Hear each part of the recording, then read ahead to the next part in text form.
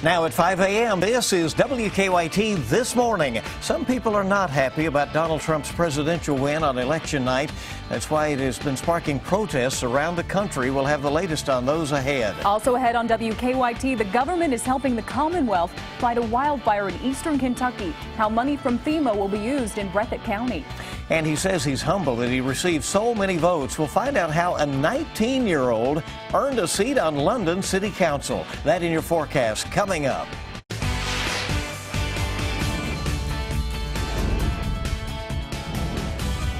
This is WKYT This Morning. Kentucky Morning Star right here on WKYT. It's so good to have you with us. I'm Andrea Walker. Good morning. I'm Bill Bryant, and we're glad you're here on Thursday, November 10th, a morning where we have frost. You might have a little work to do out there with the windshield scraper. That's right. You may want to give yourself a couple extra minutes this morning, my friends. Let's head on over to meteorologist Micah Harris for an early look at the forecast. Yeah, we're seeing the 30s outside, and absolutely, there's no doubt about it, you will have frost on those windshields.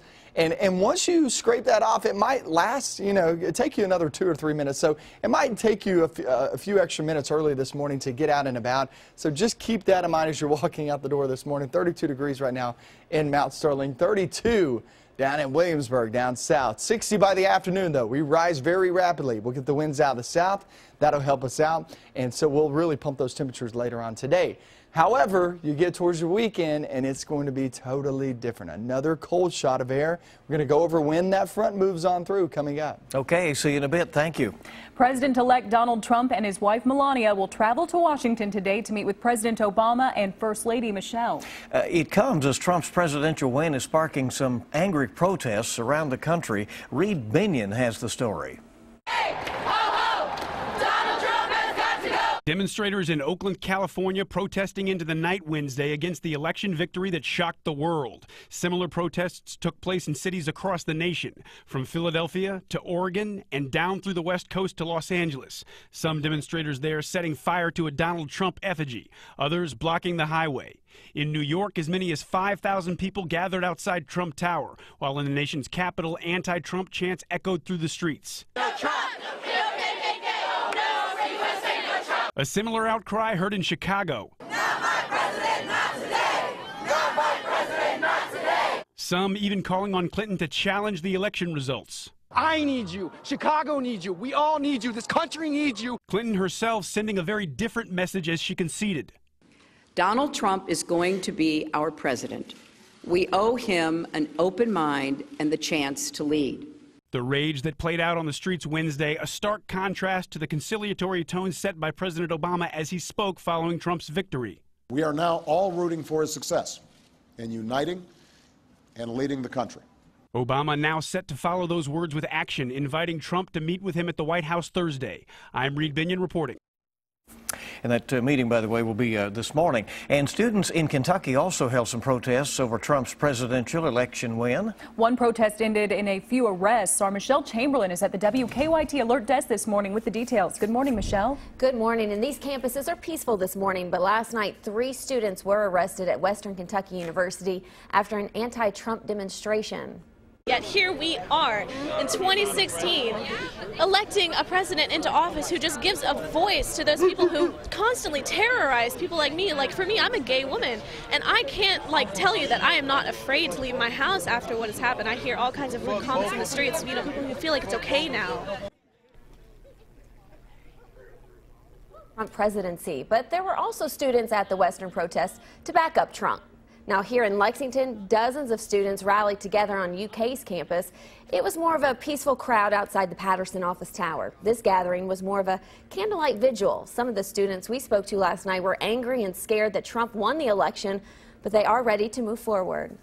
And also to reflect on how we move forward and how do we organize and what do we need to do to make sure that we still feel comfortable on this campus and make sure that our voice is heard. Now, some of the students tell us they just want their voices to be heard. And Bill and Andrea, it's important to remember that Trump did win Kentucky easily. The only 2 Kentucky counties Hillary Clinton won were Fayette and Jefferson counties. Guys. All right. Thank you very much, Michelle. In other news, a crime alert has been issued in a Lexington neighborhood this morning. Police say they're investigating a home invasion and an attempted burglary in the Pinnacle neighborhood. That's near Tates Creek Road and Man o' War. WKYT's Lauren Miner joining us there live this morning with the details. Good morning, Lauren. Good morning. Well, police were called twice here yesterday evening within an hour in the Pinnacle neighborhood for an attempted home invasion and a home invasion. Police say it was around 10:30. There was an attempted home invasion on Clavis Court. The person who was allegedly trying to get in may have been spooked by the homeowner and ran away. About 30 minutes later, thieves made it into a home here on Pinnacle Court. The couple who lives in the home says they were upstairs when they heard a noise. The man says he walked to the top of the stairs and saw someone walking towards him. He then yelled and the person went running out a door in the garage. The homeowner says he saw 5 men running away wearing hooded sweatshirts. The couple says the thieves stole a large flat screen television, several electronics, a set of car keys, and a wallet. Now, police have not released a description of the suspects. The neighborhood HOA president has said there will be an increase in officers patrolling the neighborhood, and I actually just saw here on Pinnacle Court an officer drive by, I would say about 10-15 minutes ago. So those officers are out here patrolling. Now, I was also sent out here just a few weeks ago to cover a few car break-ins, and I don't believe that is far from these streets where the home invasions took place. For now, reporting live in Lexington, Lauren Miner, WKYT. Lauren, thank you. The Laurel County Sheriff's Office is now investigating a death after a missing man was found dead. Police issued a golden alert for Rodney Carter. They say the 45-year-old disappeared from his home on Poplar Hollow Road early Monday morning. Deputies say Carter was found last night not far from his home. Investigators say an autopsy has been scheduled to determine a cause of death. Another Tates Creek High School student is charged after police say he brought a gun to campus. The school's principal says a Lexington police officer spotted the student in a neighborhood and brought him to school. School officials say they saw the teen trying to hide the gun. They say it was not loaded. Investigators say the student claimed he had the gun because of problems at home. He's been charged with possession of a weapon on school property. This is the second time in the last week a gun has been found at Tates Creek High School. University of Kentucky campus police investigating a sexual assault report on campus. They say 2 female students were assaulted in a residence hall room. UK police have since issued a crime bulletin. They say the suspect is a male student. The victims both know. Students we talked with on campus say it is a frightening crime. I will make sure that whoever I surround myself with, I can trust them, and I feel like there's nothing I have to second guess about them. UK police say the assaults happened Monday night, but they got the report yesterday and then issued the crime bulletin. The Commonwealth is getting some federal help for a wildfire in eastern Kentucky. The one that's been going on about a week. FEMA says it will reimburse costs to Kentucky for fighting the Eagle's Nest fire in Breathitt County. The money can be used for labor, equipment, and supplies needed to fight that fire. The fire again has been burning for a little more than a week. Investigators say it burned more than 2,000 acres. They say some of that land is privately owned, but some of it is owned by the state. And some people in southeastern Kentucky could be having a few health problems because of those wildfires. The Kentucky Department of Public Health has issued a smoke inhalation advisory in Laurel, Whitley, Rockcastle, and others nearby. Health leaders say people with respiratory disorders, asthma, COPD, and emphysema are at higher risk for problems. Police in Letcher County have charged a man who they say is responsible for starting some wildfires. Police arrested Johnny Mullins after they say he admitted to starting a fire near a home. Officials say they're investigating several other fires that could lead back to Mullins. He is charged with second-degree arson. Time is 5:08 on WKYT. Here's an impressive young man. We love this one. London City Council is looking a little bit younger for its next term. That's right. A 19-year-old received the most votes of all city council candidates. Noah White says he didn't expect to win a seat, but he says he worked hard for the position and knocked on nearly every door in London's city limits. He also made his own campaign ads to post on Facebook, but White says he doesn't want to be a politician. I want to be a public servant. I think there's a big difference between being a politician and being a public servant. White says he's humbled by the number of votes he earned. He tells us he's ready to go to work. His 2-year term will start in January. All right. So inspiring, isn't it? Well, it's going to be fun to watch. Hard work pays off. Yeah, we'll see if he goes on in politics or if, he just chooses to serve his community. It's really, really a good thing to step up young. WKYT this morning just getting started here on your Thursday. Still ahead on WKYT, Apple is doing something it hasn't done in nearly a decade. Find out what that means for you in about 10 minutes. Also ahead on WKYT, Donald Trump had his cake and ate it too. We'll check out his victory cake and why it's making waves online. It's coming up after Micah's forecast.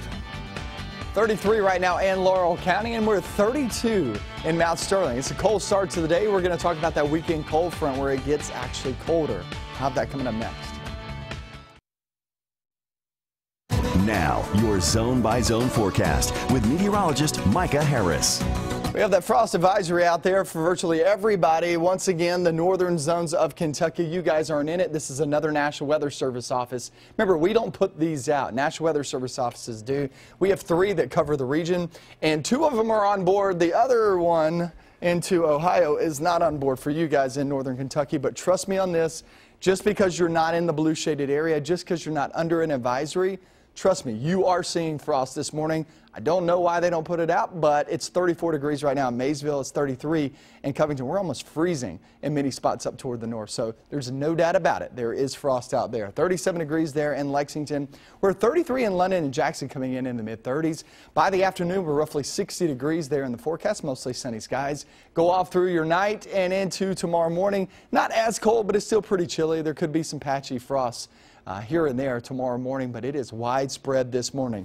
Virtually everybody's seeing it this morning after afternoon right there, around 60 degrees. Okay, the weekend freeze that we've been talking about. There's a big front on Friday night into Saturday. More than likely when you're out at these high school football games, which will be chilly. We'll be there in the lower 50s. Once you're there, you'll start to feel those winds increasing. That's the front pushing on through. So the front actually pushed through during the nighttime hours on Friday, off into your Saturday. Saturday is when you feel the brunt of it. The latest first fall freeze is actually November 27th back in 1902. It's been over 100 years. And you know what? We'll actually, I do believe we'll actually hit it this weekend. But nonetheless, we're creeping up on a record of the latest first fall freeze. So it's been extremely warm. We all know that. And that just shows you how warm it's been. Saturday's high, upper 40s to lower 50s, but Sunday's low, we're in the upper 20s to lower 30s. So Sunday is going to be your coldest morning. Nonetheless, Saturday will be pretty chilly too, but Sunday's the coldest morning, Saturday's the coldest day. Getting out and about, trust me on this, Saturday is going to be extremely chilly. We're there at 48 degrees for a high, 56 there on Sunday, and it looks like we're going to be looking at that morning freeze once again there on Sunday morning, and also the possibility there on Saturday morning. If you're planning on going out and about, know this. You remember yesterday. It's pretty easy to remember. It's just 24 hours ago.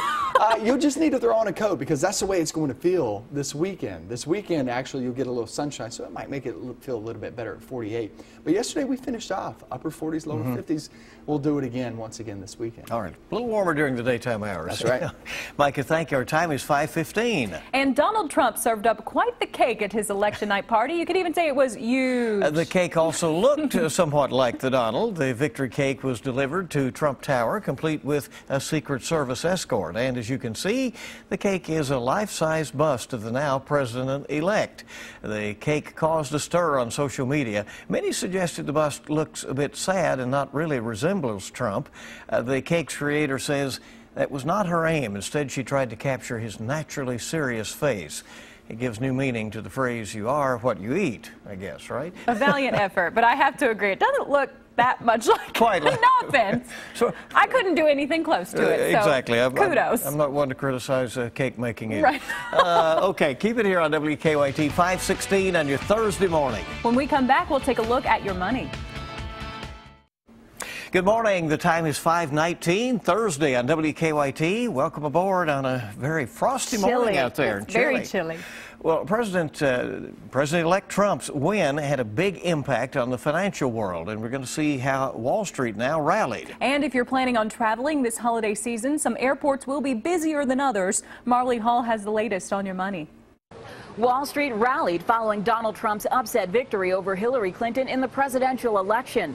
Stock futures had plunged overnight as results came in, but investors appeared to be calmed by Trump's conciliatory victory speech. Some analysts also say Trump's victory means the Federal Reserve is unlikely to raise interest rates in December. Early losses gave way to big gains before the closing bell. The Dow rose 256 points within sight of a record. The Nasdaq added 57. For the first time in nearly a decade, Apple is selling refurbished iPhones. The tech giant already offers pre-owned Macs and iPods. A refurbished iPhone 6s from Apple will set customers back $449 to start. Orbitz.com has compiled a list of busiest airports this holiday season. The travel site predicts airports in Chicago, Atlanta, and LA will experience the most congestion and longest lines. According to Orbitz, 73% of Americans plan to travel for either Thanksgiving or Christmas. That's your Money Watch. For more, log on to cbsmoneywatch.com. In New York, I'm Marley Hall. And if you're planning on traveling, there's one thing that everybody has to do, and that's pack up, and we have some tips to make that a little bit easier this morning. The folks at smartertravel.com suggest that if it's a short trip, to take 3 tops and 3 bottoms that are practical, comfortable, and can be mixed and matched. You can always do a load of laundry on the road or even hand wash some items. And remember, hotels offer plenty of free toiletries to help cut back on what you need to pack. I always take home the free toiletries. I bring my own so I can take home the free ones. All right, not the towels, do you? Not the towels. Okay. I know where to cut the line, draw the line. Exactly. There you go. 5:22 on WKYT this morning. Great to have you with us here on this Thursday. The weekend will soon be here, and more news is on the way. Sports is on the way next. The basketball Wildcats open the season tomorrow night, and the Cats start with a gauntlet, 3 games in 5 days. Also, 2 of Lexington's best basketballers and the state's best signed D1 scholarships yesterday. I'll tell you who coming up next. We are at 36 right now, and Moorhead, I'm actually getting some pictures there on Twitter, Micah Harris WX, of you guys sending in some shots of some frost on the cars, on some bridges as well, maybe even some freezing fog over toward eastern Kentucky. You got to be watching out for that. 37 right now in Jackson, 32 in Frankfort. So frosty starts in the morning. There are some freezing spots too. By the afternoon, we're right around 60 degrees, mostly sunny skies. Actually looks and feels pretty nice later on this afternoon. Let's check out sports, see what's going on.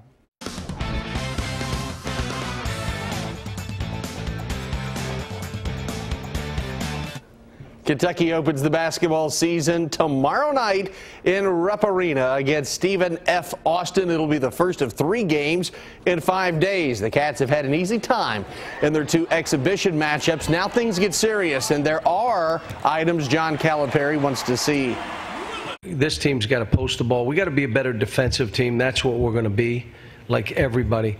We still don't trust each other because we're so young.